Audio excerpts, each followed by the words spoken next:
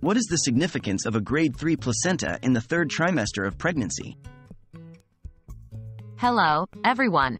Today we are diving into a fascinating topic in the world of pregnancy and maternal health. Specifically, we're going to talk about what a grade 3 placenta means during the third trimester of pregnancy, and why it's significant for both the mother and the baby. What is placental grading? Before we delve into what a grade 3 placenta signifies, let's first understand what placental grading is. The placenta is an organ that develops in your uterus during pregnancy, providing oxygen and nutrients to your growing baby.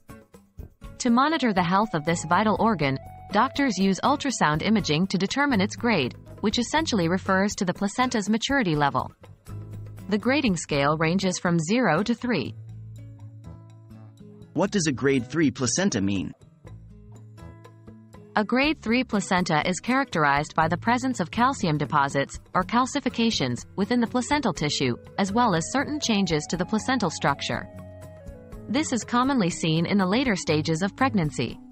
However, if a grade 3 placenta is observed earlier in the third trimester, it might indicate that the placenta is aging more rapidly than expected. Why is a grade 3 placenta significant?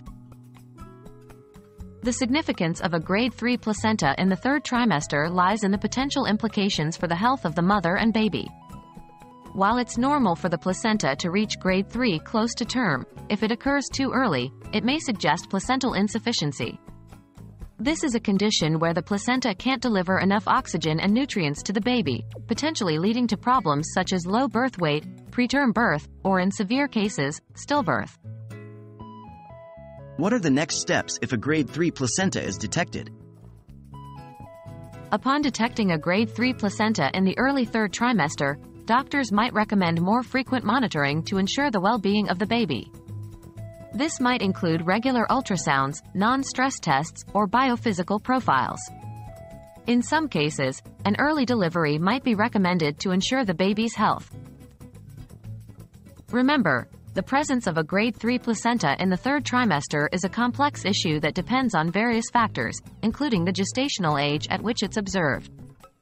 If you find yourself in this situation, it's essential to have open conversations with your healthcare provider about the potential implications and the best course of action. We hope this video has been informative, and as always, thank you for watching.